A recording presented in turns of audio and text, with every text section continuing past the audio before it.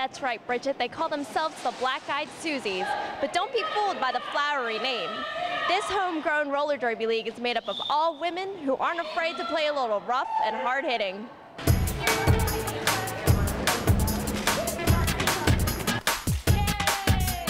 We're all here in our black and whites, getting ready to smash some girls. Helmets, knee pads, mouth guards, and of course skates, all are essential gear for anyone who wants to go headfirst into the sport that is roller derby. But what exactly is roller derby?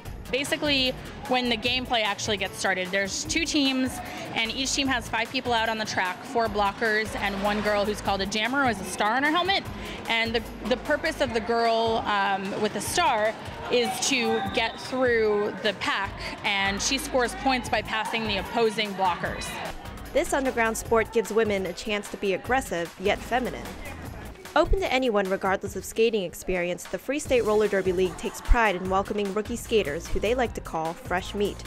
Fresh meat means that you just started, and that means you're off you're off limits in terms of hitting. That everyone knows that you are starting, and people are just really nice and gentle with you, and they're just welcoming, very welcoming into the skating world. And there's a bunch of women here from all backgrounds, all shapes, all sizes, all ages, and we just come out here because we love to skate.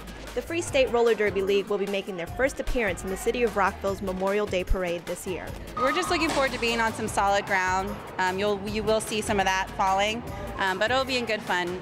We like to have a good time, so no matter what the terrain is, we'll have fun out there. So we're just looking forward to being in front of Rockville citizens and having them be aware of that there's an actual roller derby team here in their city.